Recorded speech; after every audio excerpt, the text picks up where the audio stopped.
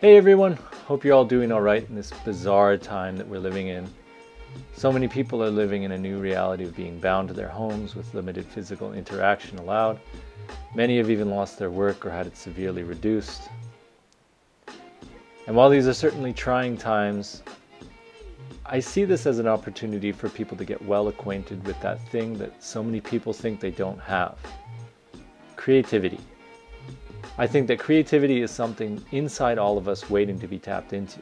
It's part of our human nature. It's in our DNA. We just have to be put into an environment that helps foster it. The house that you're in is a creative solution to sheltering you from the elements of Mother Nature. The clothing you wear is a creative solution to you adapting to different climates. The internet is a creative solution to transmitting all kinds of information further and faster. It's problem solving.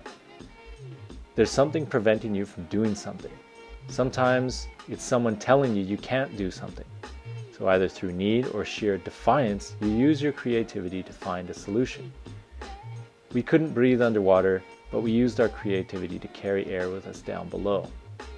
Humans can't fly, but we used our creativity to build a giant metal flying tube that takes us from one end of the planet to the other in a relatively short time. Put some kind of obstacle in front of us, and given enough time, we'll most likely find some kind of solution to it using our creativity. Now, from an artistic standpoint, creativity comes out when we're willing to put restrictions on the way we make our art. One of the most basic restrictions is don't copy, and try to create something that has never been seen before.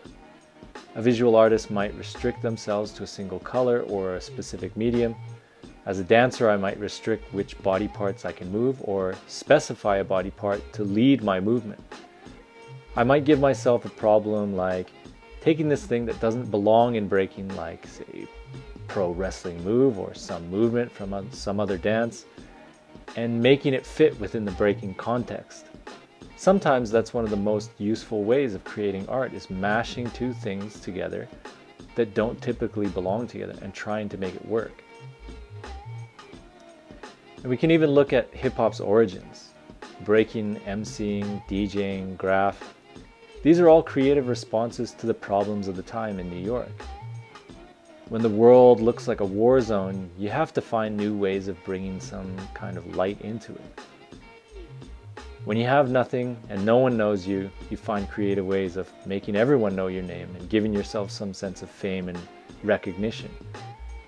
When you have no guitar or drums and no money for lessons, you turn something that shouldn't be an instrument into an instrument. And creativity is really just looking at something that's blocking your way and giving it the middle finger.